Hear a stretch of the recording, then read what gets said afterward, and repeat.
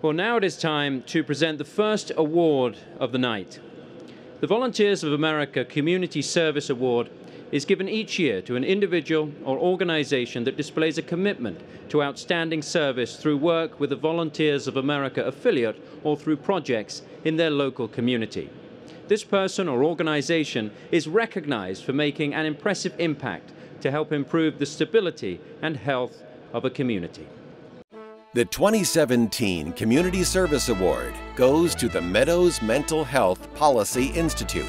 Founded in 2014 by the Meadows Foundation, the Institute provides data-driven, nonpartisan policy research and technical assistance to improve behavioral health services in Texas. Its dedicated team makes a difference in countless lives by leveraging its resources statewide, researching best practices, increasing accessibility to resources, analyzing information, and facilitating collaboration.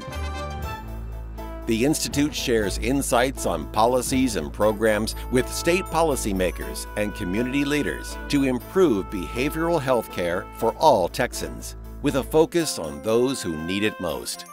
In addition, with the help of prominent Texans such as Dallas Mavericks owner Mark Cuban and former Dallas Cowboys running back Emmitt Smith, the Institute is working to make it acceptable to talk openly about mental health through its OK to Say campaign.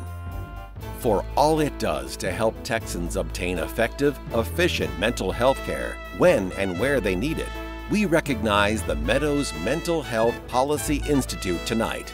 Accepting the award on behalf of the Institute are Chief Executive Officer Andy Keller and Chief Operating Officer Phil Ritter.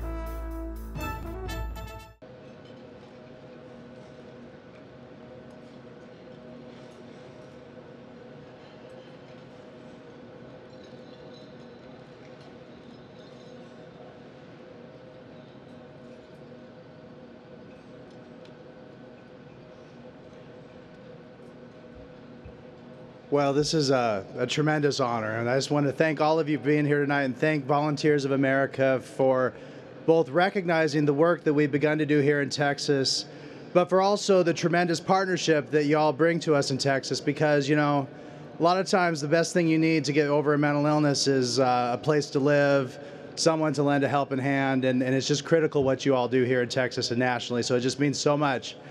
I would be remiss not to thank a couple people.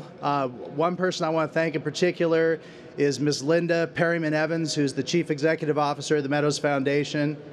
You know, it was her vision that Texas should not just be a little bit better in terms of mental health, but should be the best place in the country to come get mental health services, and should be a place where you can have hope that you or your family member could get better. And Linda's vision, I think, is really what drives this organization. The second person is Mr. Tom Luce, and if you're a Texan, you know who Tom Luce is. And Tom Luce was the instrumental person who got our organization going.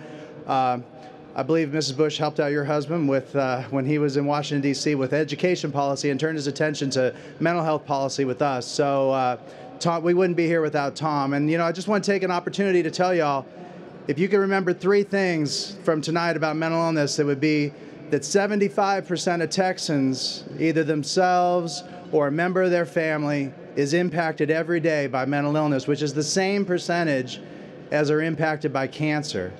Yet 2/3 of those folks who have mental illness will never seek care. They won't go look for care. Even though, and this is the third thing, more than half of them, well more than half of them with certain diagnoses would get better, and in some cases never have their symptoms again if they did.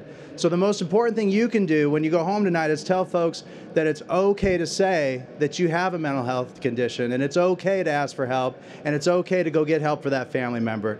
The other person I want to thank is my friend, Mr. Phil Ritter, who is our Chief Operating Officer. Phil, couldn't have done it without your partnership, sir. All right, thanks, y'all.